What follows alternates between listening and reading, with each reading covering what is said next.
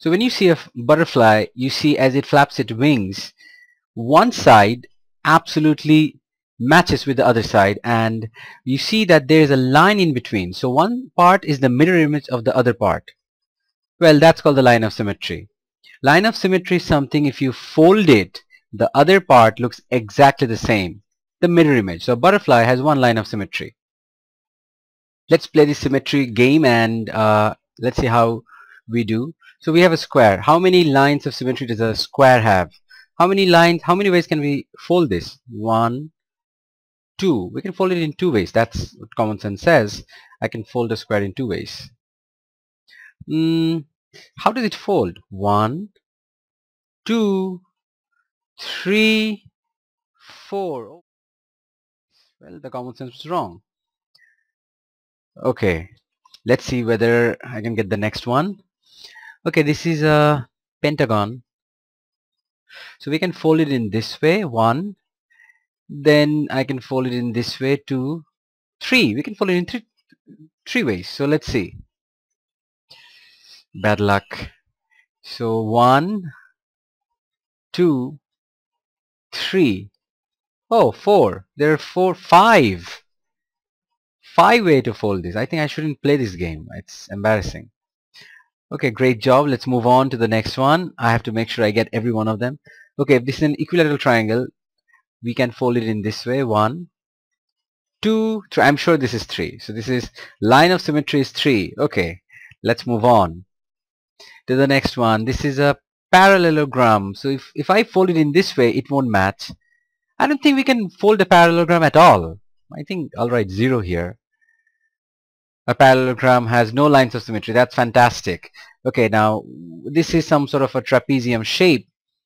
We can fold it only in one way here in the middle. I don't think if we have a handkerchief like that, I don't think we can fold it in any other way.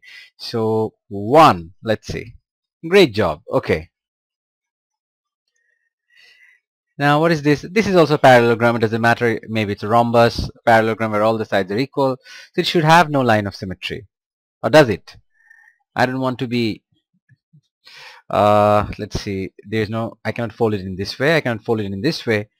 Maybe I can fold it in this way, yes, and this way. There could be two. Let's see. It's a good idea to make a mistake. Oh, not a mistake. Great, because if it was a mistake they would have shown the folding. Okay, so we can fold it in two ways. So this is one way and this is the other way. So this is a, I guess we can fold a rhombus. Okay, this is a 6, 7, 8 octagon. How many ways can we fold? I don't think I'll be able to do this. This is a bit more, this getting too complicated. Okay, 1, then 2, 3, 4. We can fold it in 4 way. Okay, if we fold it in the middle, then if we fold it around the vertex, so 4, 5, then we have 6, 7, 8. Okay, maybe 8. Let's take a chance. Great job. Okay, so we can fold it in 8 ways. So 8 lines of symmetry. The next shape. Okay, this is a hexagon, so we can fold it. Let's fold it in the vertex first. So 1, 2, 3. We can fold it in 3 ways in the vertex. And if we fold it in the middle, then we can do 1, 2, 3. 3 and 3, 6. We can fold a hexagon, regular hexagon, 6 ways. Great job. Let's move on. Okay, this is a rectangle. We can fold a rectangle here. 1, 2. We can fold it on the corner because this corner comes here. So I think 1, 2. Should it be? It should be 2. Okay. Next one. This is a. If this is an isosceles triangle, we're going to fold it only once because the height bisects these two sides. But if it's an equilateral triangle, I'm not sure. I'm going to go with 1. If it's an isosceles, looks like an isosceles triangle. Great job. Okay. Okay, my final score is 90 out of 100. That's not bad. Now let's see some shape fact. Okay, we have a triangle. How many ways can we fold it? 1, 2, 3. If it's an equilateral triangle. Then hexagon, how many ways we can fold it? 1, 2, 3, 4, 5, 6. This is a pretty cool gadget. Now, if you have a parallelogram, we cannot fold it. Okay, we cannot fold a parallelogram. This is an isosceles triangle. We can fold it only in one way. Okay. Then octagon. Octagon is rather difficult because we cannot. Octagon is the shape of the stop sign that we see. Of course, it's red. So we can fold it in 8 ways. Okay, so it's a.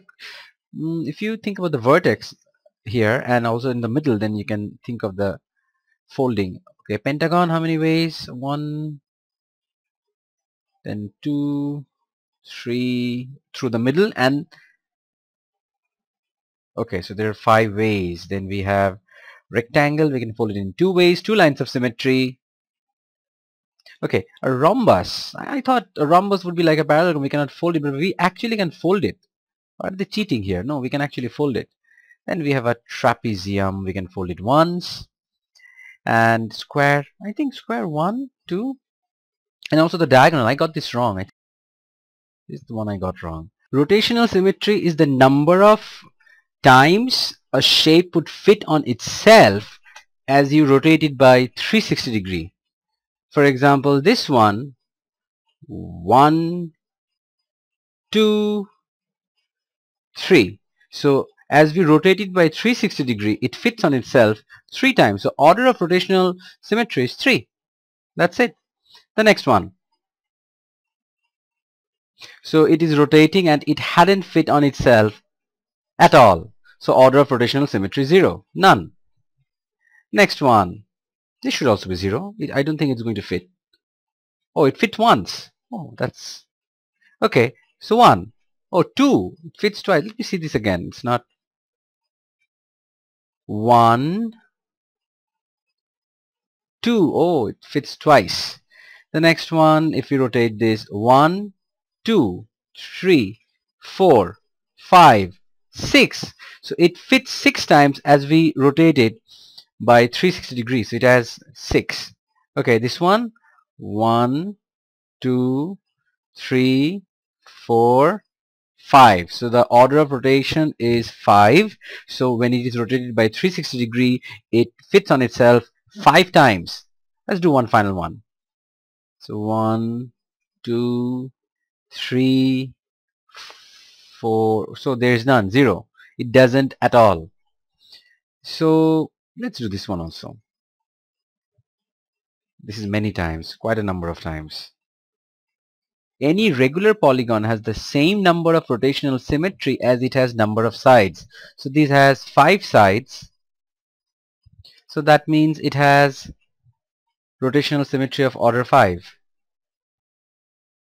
Let me see this again. 1, 2, 3, 4, 5, 6, 7. So it fits on itself 7 times as you rotate by 360 degree. The letter Y is rotated 180 degree. Does it look the same? No. If you rotate it 90 degree, it's here. 180 degree is like this. No, it's no. A square only needs to turn a quarter of a turn to end up in the same position. A full turn is 360 degree. Quarter means 1/4. 360 divided by 4 is 90 degree. So if you rotate by 90 degree, so how many degrees are in a quarter? So it's 90 degree. If a shape needs to be rotated by 180 degree to be the same way around as the starting position, then the shape has order of rotational symmetry 2. So which letters have order of rotational symmetry 2? 1, 2. This one and this one. If you rotate it by 90 degree and 180 degree, it has same. Okay, the letter T is rotated about the center of the letter. How many degrees do you need to rotate it before it is the same way around? So 1, 2, 3, 4, 360 degree. The letter N is rotated about the center of the letter. How many degrees do you need to rotate it before it's the same way around? If you rotate it by 90 degree, it goes like this, looks like Z. And if you rotate it again by 90 degree, so 180 degree.